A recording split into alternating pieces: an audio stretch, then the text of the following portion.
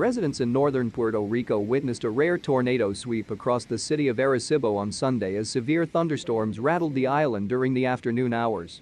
Several views of the swirling vortex emerged across social media from locals who captured footage of the flying debris and downed palm tree fronds. After crews surveyed the damage on Sunday, forecasters with the National Weather Service office in the capital city of San Juan gave the twister a preliminary rating of an EF1 on the enhanced Fujita scale, defined by winds ranging between 86 and 110 miles per hour. Further damage assessments will continue to compile more information about the event, and the final rating of the tornado may change.